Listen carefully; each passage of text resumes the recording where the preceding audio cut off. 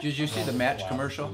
I was gonna say that, but I didn't know if we should say anything about it. Yeah, it's so good. I saw that and I was like, "You got to be kidding!" That's right. So Satan is flipping through, can't find a match, can't find a match. All of a sudden, a match pops up, and he meets this woman underneath the, there's a seat right here, the bridge, and she goes, "Satan," and he looks at her and he goes, "2020."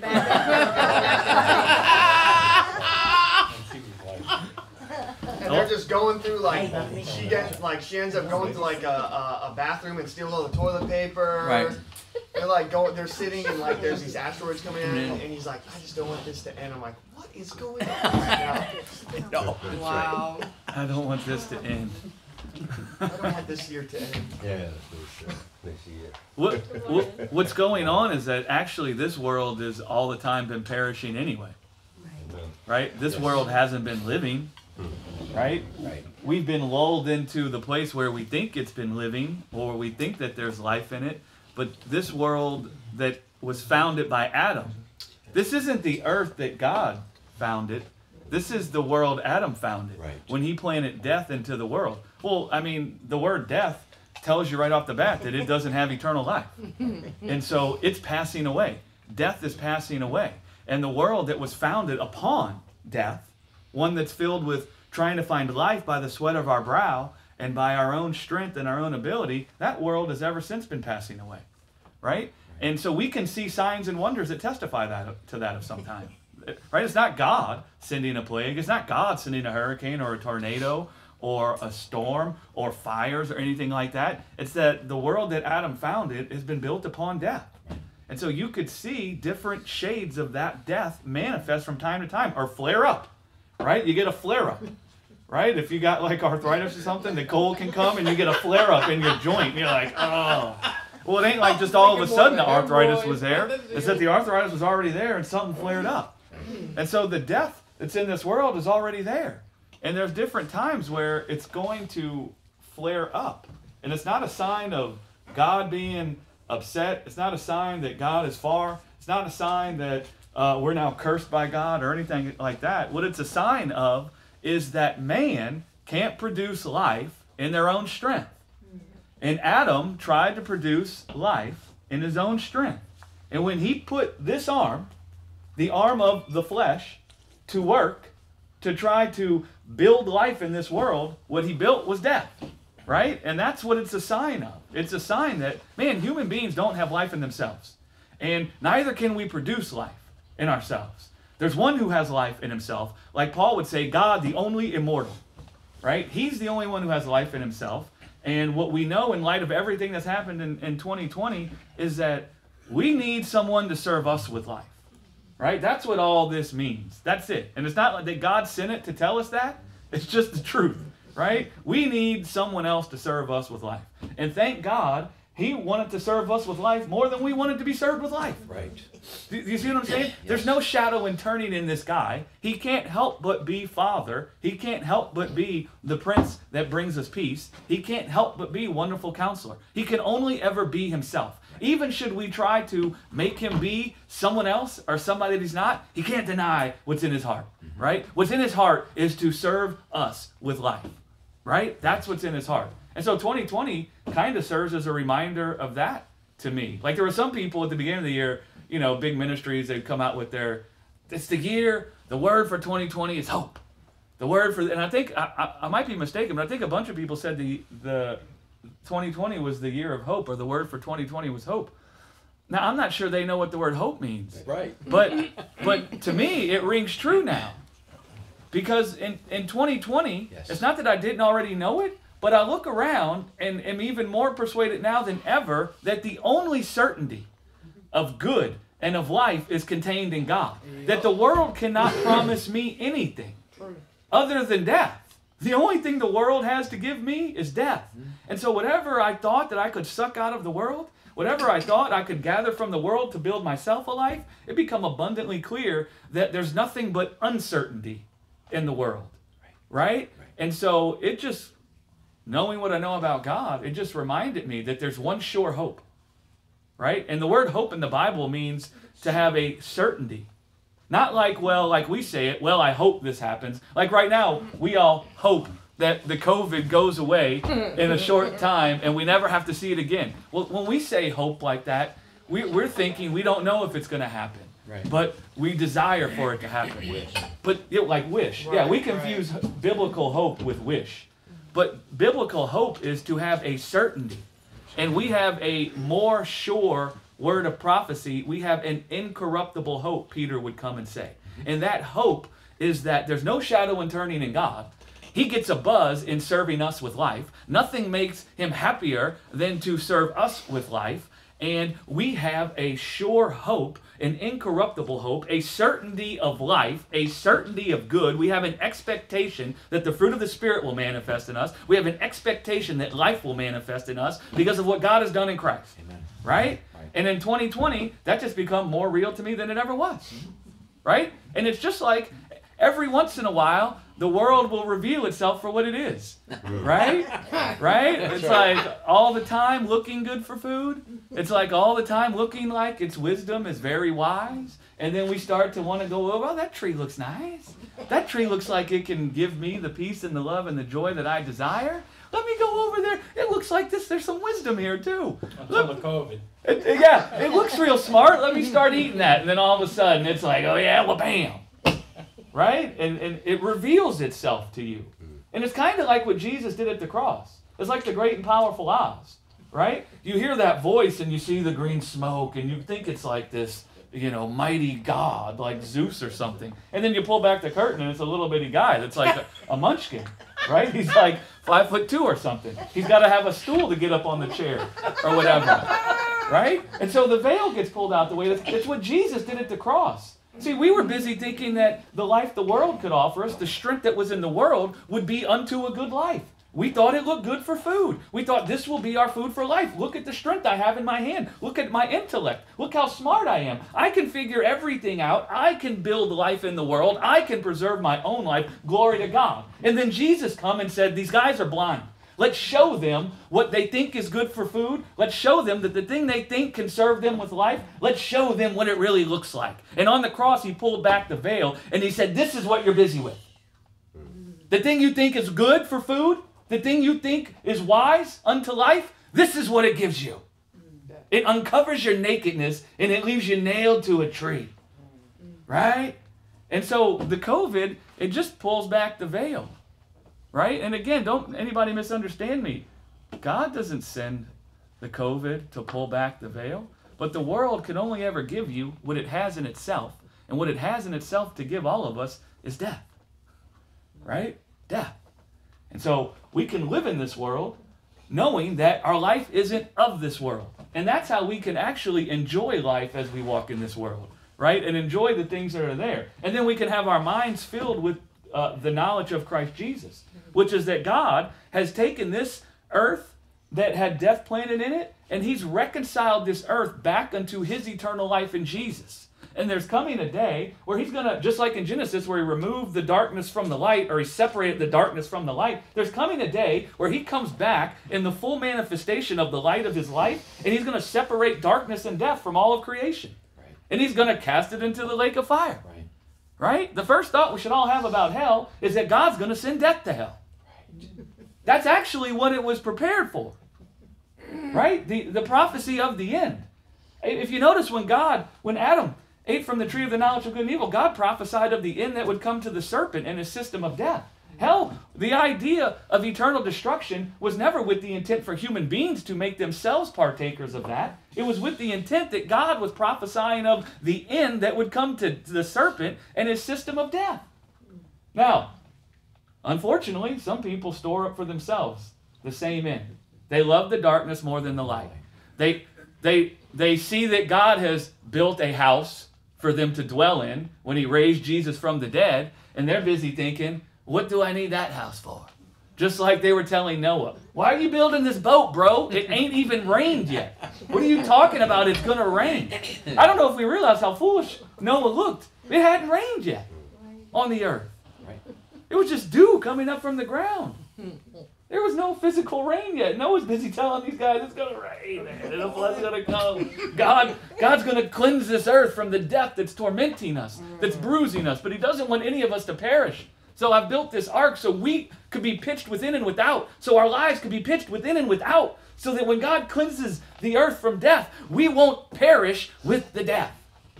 And that's the same thing God had to get right with us. God's once again going to cleanse the earth, but it's not going to be by flood. It's going to be by the light of his life. Yes. His life is going to baptize or flood this whole earth, right? Now, when his life baptizes this earth, guess what's going to cease to be in the earth? Death. Well, now he's got a problem because the people he doesn't want to perish are in the earth.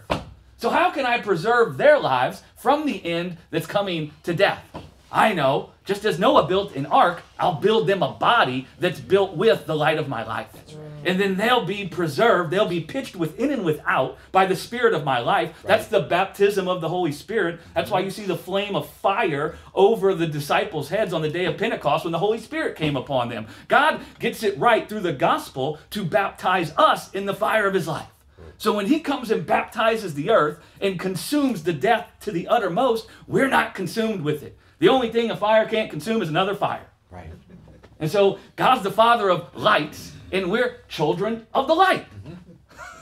Right? Anyway.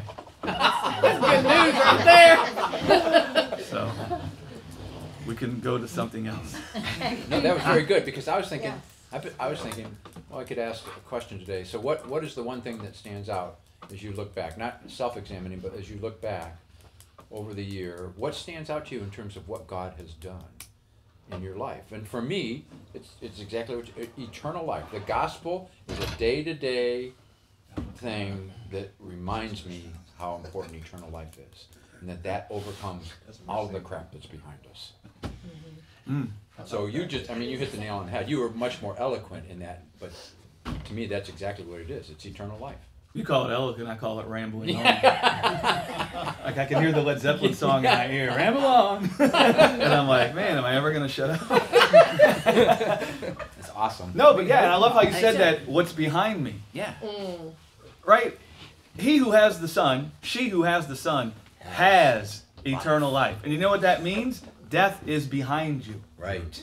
Right? Now that can be difficult for us to understand sometimes or to wrap our heads around because we're still in a world where we see it. Mm-hmm. And that's why the fellowship with the gospel, right, is a day-to-day fellowship with God.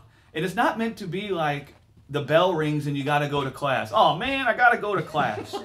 No, what's it's designed to happen is you get so captivated by the life God has in himself and that he's given it to you as a gift that you begin talking with God about it daily. You begin seeing things that remind you of it daily. And your mind becomes filled with the word of eternal life. And what that does is it causes you to find the death that's in the world behind you. Like Jesus said, get thee behind me, Satan. What happens is the word of life will well up in your heart to the degree that it says, get thee behind me, death. Right? Mm-hmm. And you begin living as if your life is seated above the death in the world. Because it is, actually. Yes. Your life is actually seated above the death in the world. And God's all the time trying to get us to look at our lives in the person of Jesus. And we're all the time trying to get him to look at our life in the world. Yes. We're all, look at there. Look at there. Yes. And he's all, yes, I know. Look there. Yeah. Look there. What are you doing? Yes, I know. Right? And we doing this back and forth kind of deal with him, right? And he doesn't despise doing the back and forth with us. Right? It's like, sometimes you can have a little child that's like, why? Why? Why? Why? And they just ask a million questions and they won't shut up. Mm-hmm. Now listen, we have these mortal bodies, and so sometimes we could feel frustrated with that kind of a thing. And will this child ever shut up? And we might eventually snap on them. I don't know why. Stop asking. But God is not like a mortal man where he can become impatient. One of the trappings for our mind is our thoughts dwell in temporal state. And so we can be pressed in upon by a lack of time. And many times that can cause us to be impatient. Well, God's not busy with that constraint. He's outside of time. He's the Ancient of Days. His thoughts aren't born from a temporal state. So he never grows tired of why, how. He doesn't grow tired of that back and forth. Right? I've gone back and forth with God so many times it's obscene. Some of them were pleasant. Some of them were angry. Some of them were accusatory. Not him accusing me, but me accusing him. Right? And you know what he does? He turns the other cheek. Right. Right? Yeah. Do you know what he does? Greg, I got another coat in the house. You want me to go get it for you, man? You don't have to steal anything from the house. You don't have to break in. It's all yours, bro. Right? And he's kind and he's patient because of that. He never grows tired of the interaction. He's happy just to be interacting. Right? But I love how you say that. Behind. I've been reading in the Psalms, you know, and almost every one of the Psalms is David asking why. And in the same Psalm, God answers them why. But when it all comes down to the end, it was all pointing to Jesus, the reason. Yeah. That's it. Glory to God. And he answered. And he answered. The reason, the answer, the whole thing. Yep. Right? The whole kit and caboodle, as we might say. Right. Right. Right? We'll explain that in church today, the Christmas story. What's it all about? There's some awesome things in there. And that tie everything in together. You know? That's an awesome thing. Glory to God. Anybody else got some thoughts? I was gonna say, who else is thought? 2020 coming to an end. I don't think 2021 is going to be any different for me. Like turning 21, it's gonna start drinking. I mean, I guess just the blessing of coming into the truth and learning that that my life is seated above the death in this world. I mean, not to say that it won't come and press against me, because it certainly did at certain points in this year, but I just feel so much more peace, I guess. That nothing that happens in 2021 is going to affect my life either. Oh, no, I got But it. it's going to happen. We're all going to have life to offer in this world.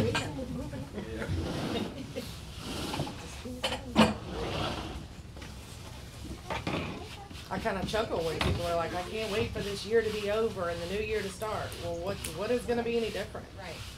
Really, what's going to be any different? Everything. God will be there. I'm ready for it to be over. I'm just telling you that right now. So, yeah, go away, 2020. 2021. She has hope. She has no confident expectation it's going to be better. Well, we always have a confident expectation that life is going to be better, but it doesn't necessarily depend upon the circumstances around it. Right? Once you understand eternal life, what happens is when you see tribulation come to you, your mind begins to be filled with the fact that the life you have, the faith you have, is precious. It's been tried in the fire, and it's been shown to possess a quality to it to where it swallows up corruption and death. Right.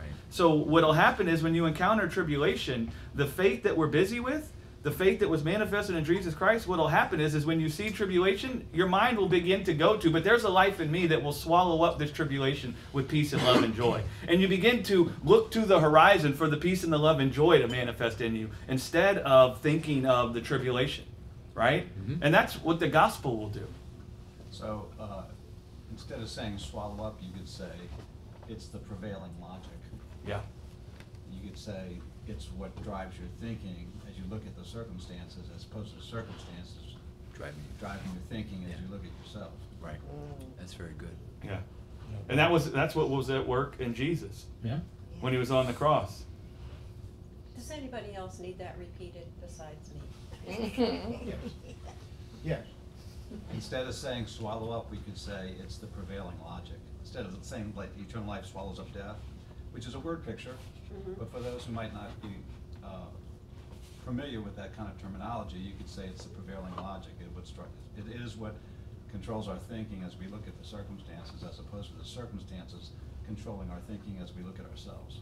Yeah. Wow. That's it. Wow. That's good. And another way of saying that is we live in this world by the knowledge of the Son of God and not the knowledge of good and evil. Right? We're not judging our lives by what we say is good and what we say is evil.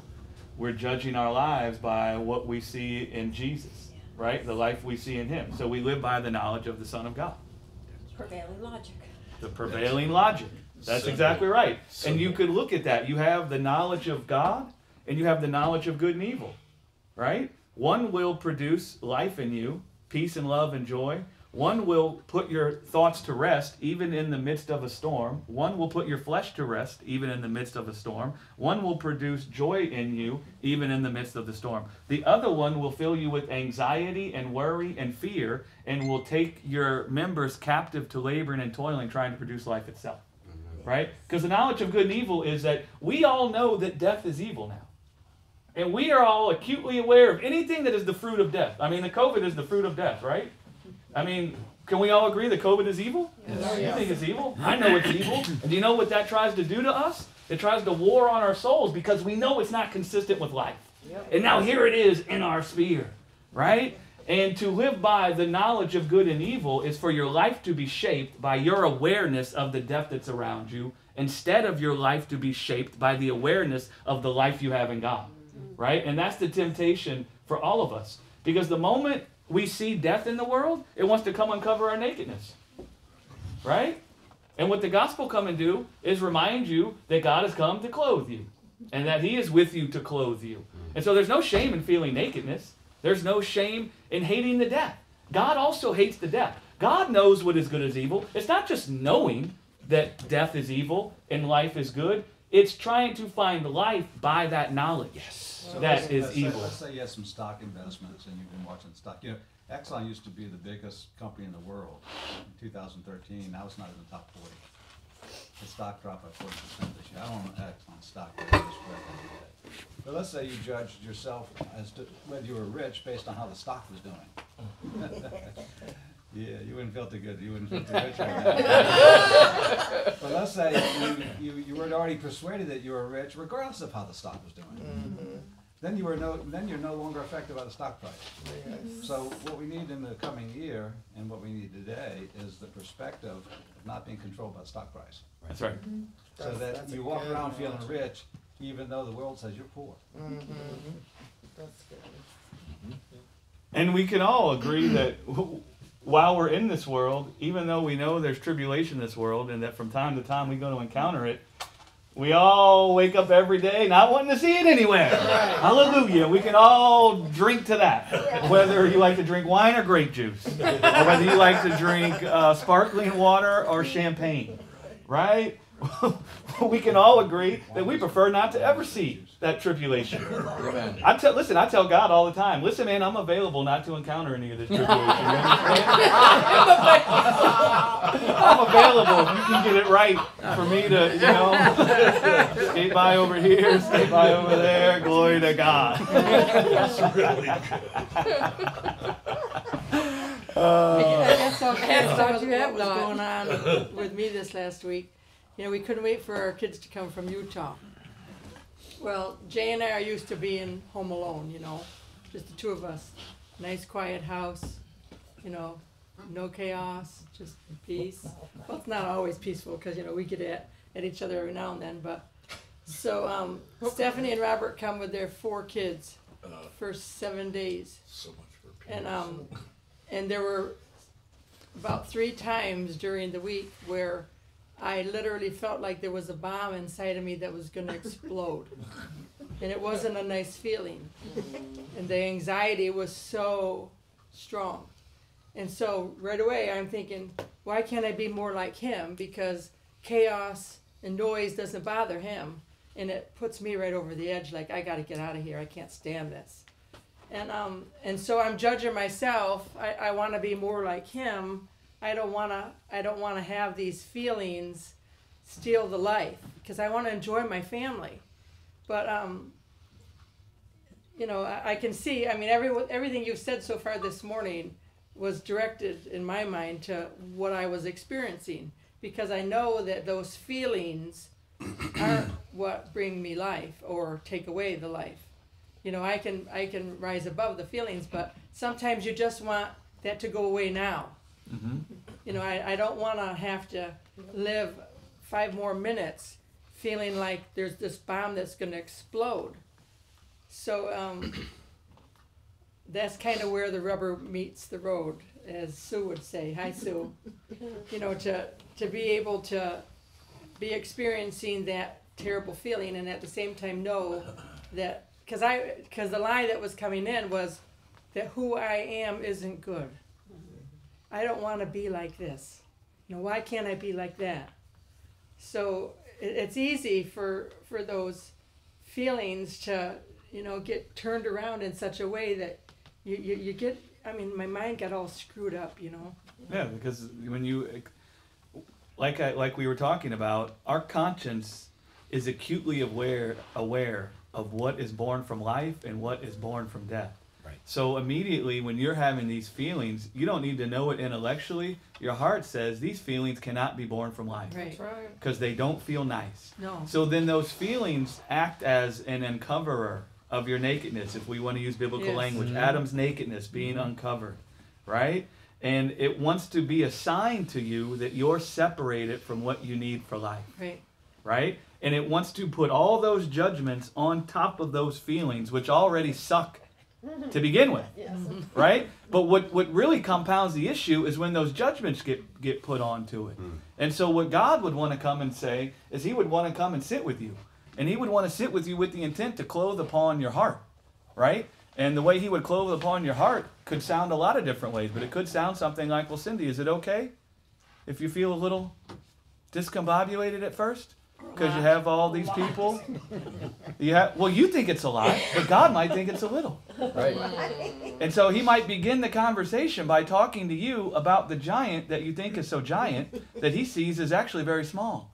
And so he might begin talking to you about, is it okay that you feel a bit discombobulated and feel like you're about to lose your mind? Is it okay? I mean, goodness, you were just in this house with just Jay. Everything's orderly and nice. You spend your time situating everything, and look how nice it looks. And how about if she says, no, it's not Somebody okay, I don't like comes through this. with all that. And she might say that. And then the conversation will go based on what she would say. But that's how the conversation would begin. He would confront with his thoughts about it. Her first thought would be that it's the end of the world, what's happening inside of me. His thought would be, you know what? It makes sense that you could feel this way. Right? And the way that the feeling would go away would be for your heart to judge it or to disesteem it. As this feeling doesn't mean I'm separated from life. It doesn't mean there's something wrong with me. Right? That's how God would work in our hearts. The feeling becomes gigantic. It begins testifying to us that we're separated from what we need to have a good life. That's why you're saying, if only I could be like Jay. Well, God would come and try and minister to you in a way that would disesteem the feelings in your heart. And the way he would do that would be like, is it really that shocking you could feel this way? Right? He would begin whacking at that thing. And by the end of it, what would happen is you would think, like Paul said, in light of the life I have with God, these feelings is a light affliction. Right? He would come to persuade your heart that these feelings are a light affliction. Right. Because right now your heart is saying these feelings are a gigantic affliction. Feels like I'm going to die. It feels like you're going to die. But the feeling that you're going to die comes from the judgment that you're making about yourself and your life because you feel that feeling. Right? And so the gospel could come in and disesteem that in your heart. It says Jesus disesteemed the shame of the cross. You think there was an explosion trying to go off inside of him when he was being nailed to that tree? I mean, think about when they stretched him out and they start nailing the nail into his hand in the tree. You think there was an explosion going on in him? Telling him this isn't right? Yeah. Telling him he's separated from life? Telling him he wishes that he was like John down there? Yeah. Right. You think he didn't have those thoughts? But see, what happened is the Holy Spirit interceded in his heart, and it interceded with the conversation. And the conversation that went on in Jesus' heart, by the end of it all, it disesteemed the shame of the cross inside of his heart. Where his heart counted the cross as not being able to separate him from life, as not being a sign that he didn't have life, as not being a sign that God was separated from him, as not being a sign that he didn't have something he needs to enjoy life. See, those feelings were trying to tell you, well, Cindy, you can't enjoy life now, can you? If you can only get rid of these feelings, then you can enjoy life. And that's exactly what the stranger would have been saying to Jesus on the cross.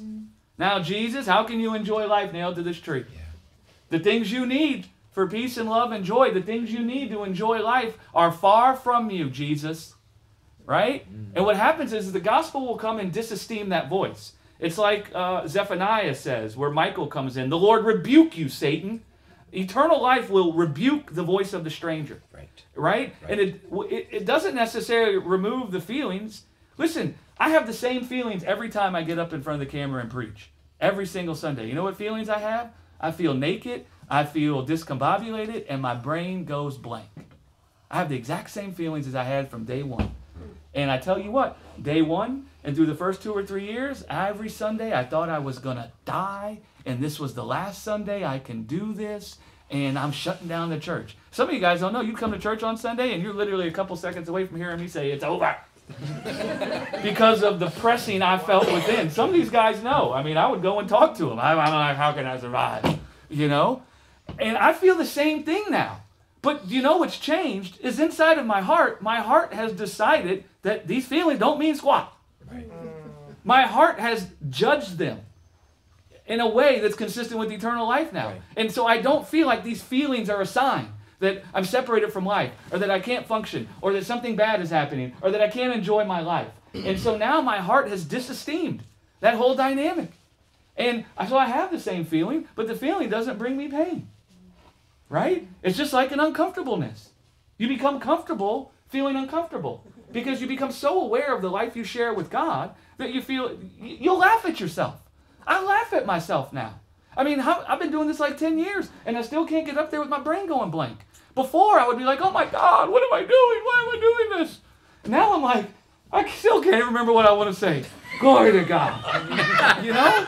And so you can even begin to where you would have the feeling and you could find yourself making fun of it. You know? Instead of feeling so much angst about its presence. Right? You begin to think, okay, yeah, it makes sense. You know? That you could feel this way. And that it's not inconsistent with whether I have life. And the moment you don't think you're separated from some good thing you need to have life or to enjoy your life is the moment those feelings that were telling you that get shrunk down real small. It's like, whoop! I mean, Goliath looked real big, didn't he? Yes. David didn't even need a sword. How big was he? He didn't even need a shield. How big was he? He took out a little rock and took a slingshot and killed the big bad wolf that looked so big and bad. How big and bad did he look when it took a little tiny pebble to take him out? But he looked so fierce, he looked so intimidating to all of Israel that they didn't even want to come against the guy. Right? And then look what took him out. Yeah. How big was he? How big was he really? Right? And what took him out was a rock. A rock. That's Jesus. And so we have that same kind of thing where we could feel feelings and we know they're not consistent with life. And then we start building on that and judging it and running with it and feeding it and feeding it. Next thing you know, it's like Goliath in our heart. But how big is the giant really? What I thought, listen man, I thought getting up and preaching every Sunday was the biggest giant there ever was. I was dying. And I sat with this contradiction. Because on this hand, I desired to preach the gospel. And on this hand, I feel like I'm freaking dying. Right? And so what was I going to do? Yeah. And so that was a giant for me. But I can tell you now that it's like God shrunk it down. And all I did was just keep talking with God. Right? And talking with godly people. And when I say godly, I don't mean good in the sense that we think of good. I mean people who know God. Right? Because like Jesus said, there's none that are good in the sense of they're good because of their good works. Right? There's just God is good, and do you know the one who's good? And anybody who knows the one is good, I want to talk to them about life. Right? If I'm struggling to hear from God, or if I'm struggling in whatever dynamic that I'm in, I want to talk to people who know the one who's good. Right? And that's what you do. And you begin engaging in it.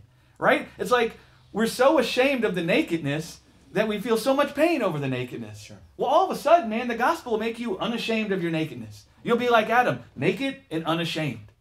You become more aware of God with you than you are of your nakedness. Right. And that's when the thing that uncovered your nakedness gets shrunk really small. Right? And so I would encourage you to begin talking with God about those feelings. And it could be a very simple conversation. You can go back and listen to all this because we just dissected it. But you could just begin talking with God about what judgment did he make when he felt these things? You see, because God also felt what you felt. Right. It's not that you felt that and He doesn't feel it, and so how can he be of any help? No. He put on your skin suit, and he felt that explosion that you're talking about. He felt all of it. And so he knows exactly how you feel. And so you could say, my Father knows all about this.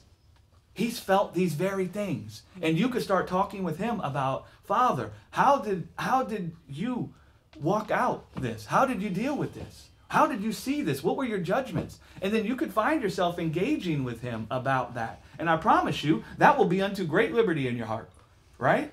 Where he'll disesteem those things as being small, right? And he'll give birth to his thoughts about it inside of you, right? And right now, the stranger wants you get you to dwell on the lack you think is present because you feel this. Because he wants that thing to keep growing. Right? He's like, let's keep feeding the giant. Let's keep making her think it's insurmountable. Right? And so he wants you to despise yourself for this. Yeah. And he wants you to despise your life on account of it. Because if he can actually get you to live as if this is keeping you from enjoying life, then he's going to be able to take you captive, right? To dealing with it. You'll probably despise yourself for a period of time first. But then when you can't fix it yourself, you know what'll happen? You'll end up snapping on the kids and Jay and the grandkids because you'll be so upset about it all. And then you'll be even more upset after.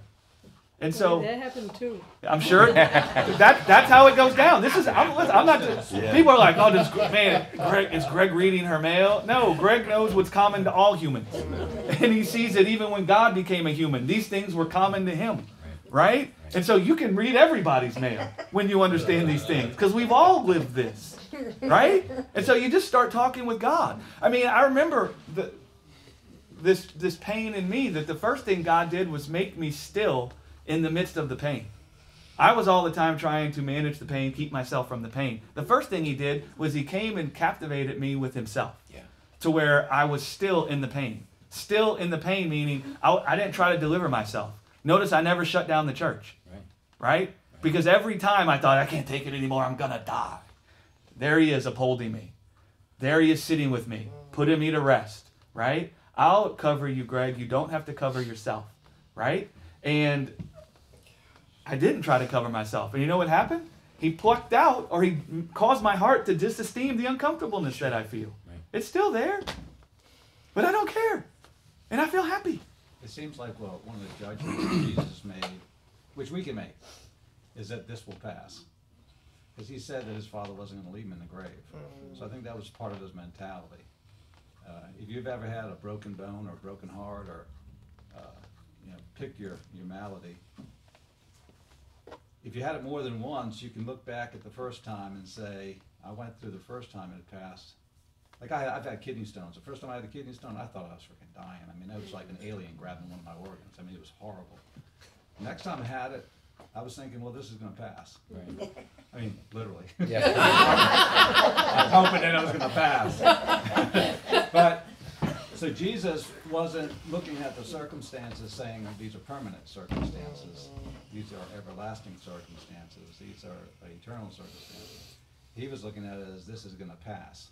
2020, it's about to pass. It's about to be behind us. What's not going to pass is our life with Christ. Right. That's the one thing we can look at and say, that shall not pass. All these other things, so I don't know if that encourages you not, but not only is the visit going to pass, but the feelings that arise in the context of the visit, those are going to pass. And you're actually going to be free of those one day, completely. Yeah. Yeah, you have a confident expectation or a certainty that the life you share with God is going to overcome that for you. Amen. Right? Yeah. And what Thomas says is it's true. And the eternal life will cause you to see what he just described. You won't look at the tribulation and think how big it is and how strong it is. You'll see it and you'll think it's passing away. It's dying. COVID is not living, it's actively dying. Right? The pain I felt at preaching, it wasn't living, it was actively dying, right? Actually, COVID is dead. It's not alive. That's right. It's COVID, the disease. The coronavirus is a dead thing. It's not alive. It's actually, it deteriorates, and we call that death, but it's already dead. Yeah. As a scientific fact from when you hear on the news. it's not a living thing, it's a dead thing that causes these symptoms in the human being. And so when it goes away, it actually disintegrates. So it doesn't have life in it in the first place. Right. It's actually already dead. Right. It's actively disintegrating. Right? So Jesus encountered that numerous times, with multitudes, right? And then he would go and, he would be with them, and you can't imagine it was always easy. And in one instance is in Mark 3:9, and it says that Jesus withdrew with his disciples to the sea, and a great multitude from Galilee followed him. And he said when they heard how many things he was doing, they came to him. So he told his disciples that a small boat should be kept ready for him because of the multitude, lest they should crush him. So just tell Jay to keep a small boat.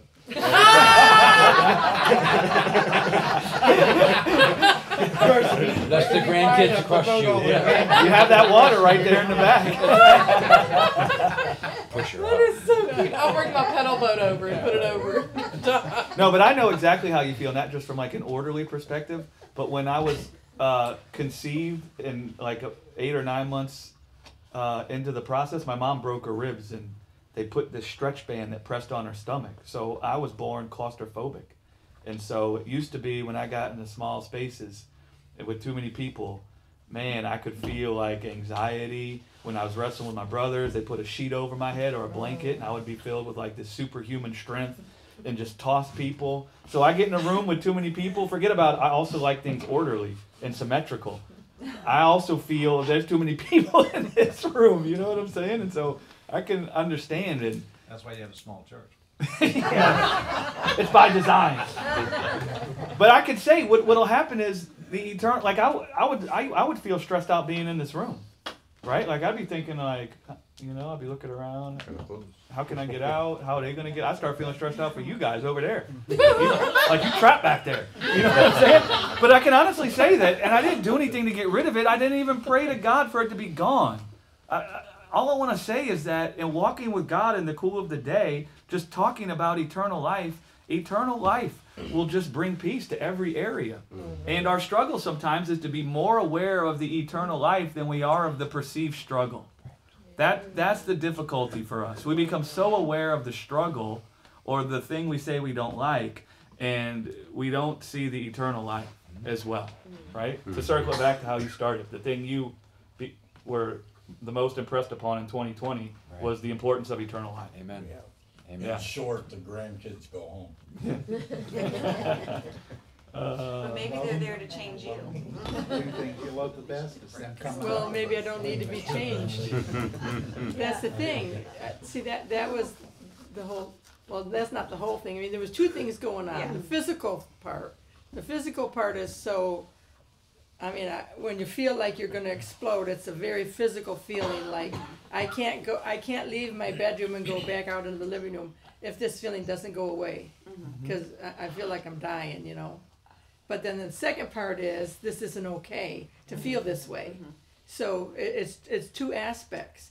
But what you said helped me, Greg, because one of the things you said helped me because you said you still get up there every week to preach and you still have that uncomfortable feeling, but that uncomfortable feeling isn't overwhelming anymore. You don't see it as a bad thing. I don't see that it can kill me. You just esteem that uncomfortable feeling. Yeah. But I was feeling I can't leave my bedroom if this feeling doesn't go away.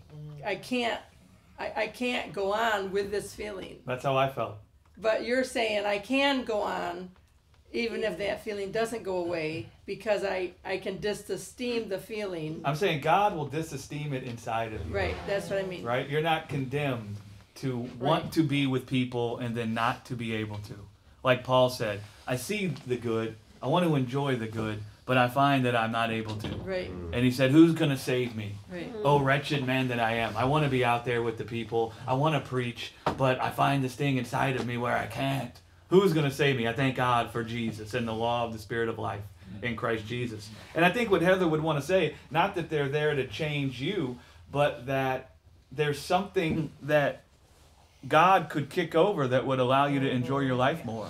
And I think it's not that you need to change, it's that if there's something keeping you from enjoying your life and that there's something you want to enjoy, but that you find that there's something else as a stumbling block, God is with you to kick that out of the way. Yeah, truth can be born out of Right? And for me, right. And for me, that dynamic is exactly what happened. And I preached about it. I called it giving up the ghost. Right. At a very young age, I was told I was too much for people. And so I didn't ever want to say anything around anybody. And I just wanted to be quiet. And I'm just like the follower, just want to be quiet in all the groups of people because I felt great pain at talking in the middle of people, lest I'm going to cause them pain, lest I'm going to make them uncomfortable, lest I'm going to offend them. I'd rather just sit down and shut up. And so all that came to the surface in the preaching, right? And so what happened is through me knowing enough about the gospel that God put me to rest in the midst of that pain, and he began disesteeming the pain I felt in my heart. What happened was I gave up the ghost, or I gave up the Greg that was so scared to offend people. I gave up the Greg that felt anxiety at the thought of how people are perceiving him, or what do they think about what he's saying, right? I died to that Greg. I became dead to it. And so there could be something, all of us have encountered things in our lives, and we don't need to try to figure it out and find what it is. No. We just need to know God. We don't need to know what it is. Right. God knows everything. We just need to know God. Right. And through the course of being with God, should there be anything in our lives that can try to work against us enjoying ourselves, enjoying things that we want to enjoy, God is with us as everlasting Father, as wonderful counselor. He will counsel us into the place where we experience him giving us life, right? And we'll be so aware of him with us that he's in our heart doing these things for us, right? And ultimately, you'll be set free from whatever it is that was the root, or the root, whichever way you like it, that was causing the pain to begin with, right? It's just like New Year's resolutions. Like the world will literally come to you every year and say, let's examine ourselves and see what we don't like about ourselves, and what are we going to do this year to fix it, you know? And they've actually like concealed it as like a good thing, you know? So people are walking around like, yeah, what am I going to accomplish this year? What am I going to change about myself? And God's just like, look at me, and anything that shouldn't be there, I will pluck out myself. Yeah. Well, I think in a way it can be an okay thing. All it is, the heart of it is, it's a picture of just this idea of we can put this all behind us, you know, and that's not a bad thing, but you can make it a bad thing. And I think God has something in him that puts the past behind him and moves on to something new. Yeah. And that resonates with human beings. Mm-hmm. Yeah. Yep. That's just an and to what you're saying. Sure. I agree with what you're saying. Mm-hmm. I just found something really interesting that I didn't realize that I was doing until you were talking about talking with God about how you're feeling and how he felt when he encountered the same things that we're encountering, versus I was always asking why I'm feeling this way, and I didn't realize in the condemnation I was bringing in my heart, asking God why, because I like Cindy, I felt like something, why is this happening? I felt like something was wrong. So that really just blessed me to hear. I don't have to ask why. I just, how did you deal with this? Like, there is something that's wrong. There's death in the world. We were never made to be mortal. And so whether we realize it on a conscious level or we pick out little things that are part of mortality that we don't like, that's the problem we have. But then we despise ourselves for not liking it. Right? Or we think we're the only ones. Right, or we think we're the only ones. What's wrong with us? That God's like, listen, the way that I will be a light unto them in the midst of their darkness is that I will put on their skin suit that is perishable. That's why I said Jesus came in the likeness of sinful flesh. Mm-hmm. His flesh wasn't sinful because he was without sin, but he put on a body that was subject to mortality, that was able to perish, so that in his body perishing, his heart could feel the exact same things our heart feels. Right. So that he could know, like really know, so that he could be intimately and deeply acquainted with every thought of fear, insecurity, pain that we could ever encounter. And so that we could then identify with him and begin talking with him from the perspective of he knows. Because we don't want to talk to somebody who don't know. Imagine I come and tell Lisa about how, listen, you know, if she was when she was pregnant with children, don't be stressed out about having the kids. It's not going to hurt at all. Lisa's going to look at me and be like, Don't freaking tell me. How the hell do you know? Right? Because I can't conceive any kids. And so she ain't trying to hear nothing I could say. But if she could look her mother in the face, and her mother has given birth to children, and she can know her mother is intimately acquainted with what I'm going to go through. Her mother could be a strong counsel to her. Where God's the same way. Told me not to do it then. You did give me counsel, huh? And yet you did it over repetitively, huh? Yeah, 4 4 times. times. Yeah, 4 times. God bless you. And they're all beautiful. Do it. But it's like God, we despise ourselves. That's the first thing. We despise ourselves for even feeling the pressing in. Right. Yeah. That's where we get sidetracked from God to begin with. God, the difference between us and Jesus? I love it when Thomas stood up one day. That means we're just the same as Jesus. And for people that aren't in our church, you're like, what's he talking about? Yeah, that's right. He's blaspheming. The only difference between us and God, us and Jesus, is what we thought about the uncomfortableness that we were feeling. The judgment we made. I promise you, he also judged the uncomfortableness sucked. But then the conclusions he made about it didn't separate him from life or separate him from all that was good. It caused him to see that all that was good and all that was life was present there with him. And that life was in him. And that life was going to overcome this. Hallelujah. He began thinking of, I'm a champion, not I'm losing. He began thinking of winning. Winning. Becky likes to say, yay, winning. You know, we all want to like win. Winning. We all want to just ring the bell. Winning, winning, right? And so Jesus began to think about the life that he shared with the Father in the midst of the uncomfortableness he felt. And he began thinking of nothing can separate me from that life.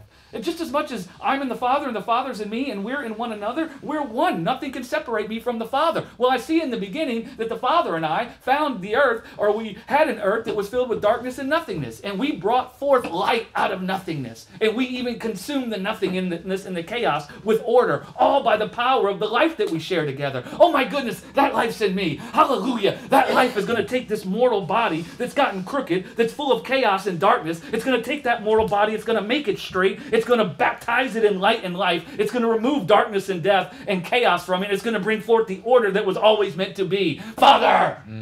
Right?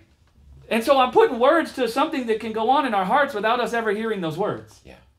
Do you see what I'm saying? So don't try to hear my words and think, okay, I got to go back and remember what Greg said so I can tell myself that the next time I'm in pain. No. I'm speaking about what the Spirit will do inside of you.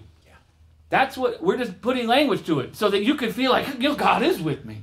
Hallelujah. It's just to remind you of what's in you, right? And what it does. Can you cut and clip that, just that last 3 minutes out? Maybe. Probably I He can. just said, don't try to memorize it. Yeah, that's right. I know. You Don't listen to it 18 times. Don't be as the hypocrites who think they're much speaking. He's describing something that's actually already going on without your effort right now. That's right. You don't need it. It's already there. It's just so good to hear. Over and over. Right? And that's the power of the Holy Spirit. Woe is us if it's dependent upon our intellect. Oh, amen. If you guys think that if you guys hear me explain these things and you think you got to get it right to try to intellectually comprehend all that all of the time in order to have peace, you're missing it. Right? You're misunderstanding the dynamic. If we could have salvation through our intellectual reasoning and just our intellect being put to work, we wouldn't need the Holy Spirit. Right. Who do you think it is that is living in us? It's God himself. Right. Do you know why God himself decided he needed to come and live in us? Because that's the only way life can come forth, is if he does it for us. And so, what if we were all stopped up with a cold or something, and we came in and there was a essential oil little gizmo filling the air with something that was going to help us breathe? Now, Greg could explain what was happening as that was in our lungs and blah, blah, blah, and there was great explanation. We don't need to memorize the explanation of what happened. We just have to be exposed to essential oil. Right. Yeah. Which is what's happening. Right now. Yeah. Yeah. And that's what the gospel is. It's the Amen. speaking of the Spirit of the living God. There's a reason why it's called the Spirit of the living God. The Spirit of the living God. Right? And it's a speaking forth of that Spirit. And should you have believed on Jesus, that Spirit we're speaking forth is actively in you. Right? And it's connecting with the Spirit that is in you that already knows all things. The Spirit knows all things. I didn't learn any of this from a human being. I didn't go sit in a class and they told me all this and I got it right to remember it all. I just hung out with God. And you find that God already knows all things and God's inside of you. So he can animate your understanding. right? So that you can give words to it. But the only good the words are is to persuade you that God is with you. Yeah. Right? And he is Prince of Peace, Wonderful Counselor, Everlasting Father. Right? And the life he has in himself, that you and him shared together, that you're in him and he's in you and you're one, that life is the great equalizer. It makes everything straight. Though the sin that came into the world was causing death to reign over us, man, the light and life that we share with him will make that death as white as snow. It will superabound. As Isaiah says, comfort ye my people. Who's the comforter? The Holy Spirit. And how does he say that we'll feel comforted? Tell them that their warfare has been accomplished. Tell them that where sin was causing death to abound over them, I have much more abounded over that sin with my grace by the power of my eternal life. I have come and warred a war against the death that was warring against them because I took their death into myself and I consumed it to the uttermost with my life. Now tell them of what I've done to bully the death that was bullying them. Tell them of what I've done to conquer the death that torments them. Tell them what I've done to reconcile their life back to me and the earth back to me. And they'll feel comforted in the midst of their affliction. That's describing what the Holy Spirit does in our hearts. That's why Paul come and said that the Holy Spirit make an intercession in our hearts with groanings that aren't uttered out loud. So who do you think is in there doing the praying and the interceding? Is it you? Do I got to... Listen, Holy Spirit. You're blowing it, man. I don't know. You might be fired. It says the Holy Spirit intercedes in our hearts with groanings that aren't uttered out loud. For we know not how we should pray. There's another verse that says that. And so the Holy Spirit, God's like, no, we're not even going to leave it up to them to intercede for themselves. We're going to get us in them, and then we're going to intercede inside of them towards us. And then they're just going to be like part of the huddle. They're not going to be the play callers. They just get to hear the play. And as they become more exposed to the play and the knowing of the play, man, they'll experience the benefit of it. But the Holy Spirit is already doing in you what needs to be done. Right. That's what that's what the Holy Spirit does. Right? Amen. Amen. I can breathe easier. You can just thank God for... I thank God for the Holy Spirit. I remember when I was stressed out the most about the preaching, I remember I spent like a year where all my prayers to God were, where's the unbelief? I got to get it out, you know? And then, I spent a year talking with God about my pain. And he didn't despise me, but then one day I heard loud and clear, hey, Greg, have you considered the resurrection? Have I considered the resurrection? What the hell are you talking about, man? Don't you see this pain? Mm-hmm. Next thing I know, all my prayers started being around God and what it means that he conquered death. Yeah. Next thing I know, the pain that I thought was so painful became disesteemed, where now I make fun of myself, right? And I laugh at myself, and I forget. And I watch the videos now and I laugh at myself. Whereas before I would watch the video and I'd be like, look away, I'm hideous. I was like Kramer when he started smoking and having like the smoking room in his apartment. And he looks like the Marlboro Man and he sees himself in the mirror and look away, I'm hideous. I'm serious, man. You think I'm joking? I go home and turn on the video thinking I want to watch it, even when I thought it was good, and I'd see myself and I'd be like, oh my God. And now I watch myself and I laugh to the degree that I want to get like a software where I can make funny little GIFs out of me. Because I'm all the time doing stuff like this and those things would be very funny. If I could like cut them out and make funny little GIFs and me, man, that stuff would be gold. Yeah. It'd be hilarious, you know? I never could have done that before.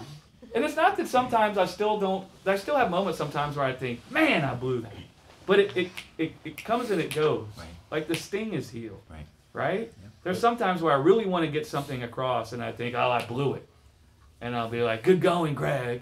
What the heck? Mm-hmm. Right? And then I'm like, who cares? Glory to God. And I tell God, woe is you if your ability to serve people with what I was trying to say is dependent on me saying it right. And I get reminded real quick. Because we think it's dependent upon us. That's so right. Much, right? Yes, yeah, we do. Exactly. Listen, I've always taken everything seriously. If there was something to be done in life, it was worthy of doing it with intent. And so I never did anything like, I think we'll do that. No, it was like, we're going to do that and we're going to do it perfect or we're going to die. And so I have this thing in me where I want to preach perfectly. and I want to say everything perfectly. I want to get out what's in my heart, and I want it to come out the way I see it in my heart. And I wanted that so bad that it got twisted up to where I thought God's power to serve people with life was found in how I talk. Now, how silly is that? Right? And so God's ability to set us free and to bring forth life is not dependent upon us. Right? It's not dependent upon us. It's dependent on God. So let that be a reminder if we ever go on a mission trip. That when you go to talk to someone about Jesus or the gospel of grace or something that you think is beyond your ability to talk about it, if you just speak from your heart, the grace will go from you to them. It will. Even if you said 2 plus 2 is 5, when you know that's not right, it'll still somehow go to them. Right.